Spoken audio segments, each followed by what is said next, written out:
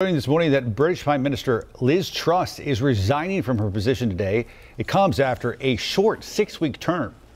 Her policies triggered economic turmoil, causing her to lose authority and control of the Conservative Party. She claims she was forced to, quote, abandon her policies. Here's what she had to say. I recognise, though, given the situation, I cannot deliver the mandate on which I was elected by the Conservative Party. I have therefore spoken to His Majesty the King to notify him that I am resigning as leader of the Conservative Party. Her term, the shortest in British history. Her resignation comes just a day after she vowed to stay in power, saying that she was, quote, a fighter and not a quitter.